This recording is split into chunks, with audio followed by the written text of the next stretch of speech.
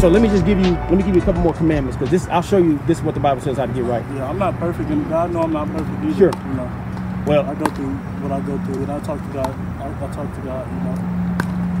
Have you ever used God's name as a cuss word to express anger, like OMG or SH?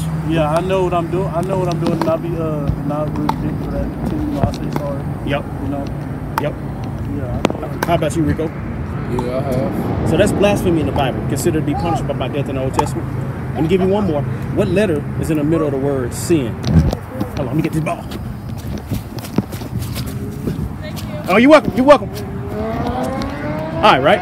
So, because if I go, then that means Jesus died for no reason, because I'm not perfect. Yeah. And I'm not kind of expecting you to be perfect. Yeah. What I want to do is just tell you how to get right with Jesus. But first of all, I got to show you the x-ray. Like if you was going to a doctor, and let's just say you had a terminally ill disease that you were going to die. Would you want the x-ray first or the cure? The cure. Yeah, but you don't know what I'm giving you, though. So you probably want the x-ray first to determine if you want the cure.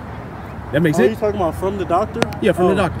Oh, I would want the x-ray from the doctor. Would you want the x-ray or the cure first? The x-ray. Yeah, because you want to see what's going on. Well, let me give. What I'm doing is giving you guys an x-ray of your soul. And based on what we said, if you were to stand before God, and I'm just right there along with you guys, man, we're liars, we're thieves, we're adulterers.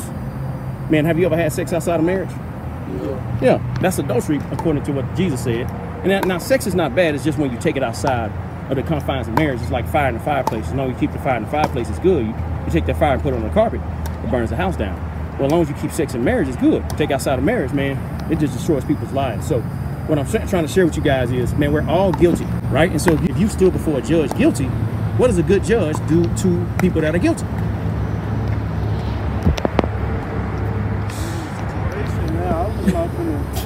You're not succumbing to it, right? I'm not finna just slam nobody, bro. I'm not like that. I'm a real person. What's the real about the situation? What's the scope of it? You know what I'm saying? Yeah, Jay.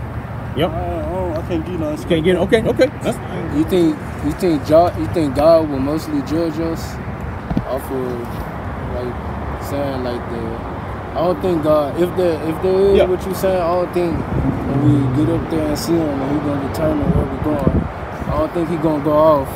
Us cursing or getting tattoos and saying, "Oh my God" and stuff like that. He'll go off like how we put an impact on other laws. Okay. That's how you determine that God is going to judge where people get in is based on how we impact other people's lives? Yeah, that'd probably be more of the part than that. But that is a big part of it too, because I know that was on the tablets and stuff. Do you think you have more impact on the good of people or more on the bad of people? On the better. On the better? Okay. All right. On the better. On the better people, yeah. Oh, so you have more impact on the people that are bad? Yeah. So you're saying that so God is gonna let you in based on how much good you've done for people? Yeah, the bad people, you give them a different perspective. You stay positive on the hater. They forced to change their ways. They go through some things. They get some, go through some paths, get some clarity, and they live their life different for the next. It's always different perspectives. Like it's good to be positive to a bad person. That's true. Because some people do need their karma. Some people do need their. They need to get what they deserve. Yeah. Well, this is kind of what I'm telling you guys, that we've all sinned against God, and so if you believed in karma, we all deserve the punishment that comes along with what we did. You see what I'm saying? That's why the Bible says there's a literal hell where people have to get what they deserve, because if it's true that your sin was what put Jesus on the cross, man, we all deserve punishment from this God that is holy and righteous.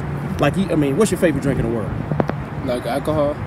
You don't have the alcohol. Let's just say, you could choose an alcohol. Sprite. If I took one drop of sewage and put it in your Sprite, would you drink it? No. Yeah, because one drop does what to the rest? Contaminated. Yeah, so what I'm saying is, if God let one of our sin into His holy, righteous presence, it'll contaminate heaven. So He has to either clean your sin up or has to punish it and put it away from it. So what if we ask God to forgive us every night before we go to sleep until we go? That's probably still not good enough. Let me tell you why. It's almost like telling the man that murders your mom, it's like him walking up to you and saying, "Hey man, forgive me, can you let me free?" No, that's a slap in your face. Yeah. He deserves punishment.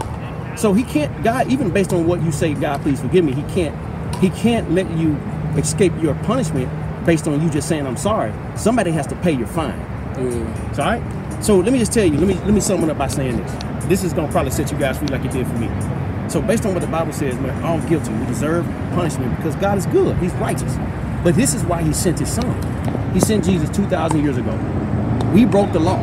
Jesus came and paid the fine. So let's just say a man walks into the courtroom and pays your speeding tickets.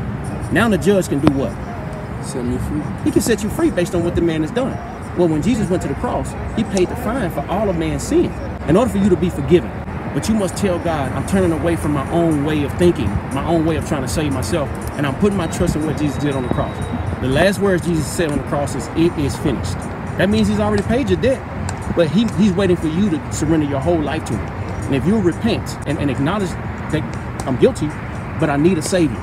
I can't save myself, I'm not good enough.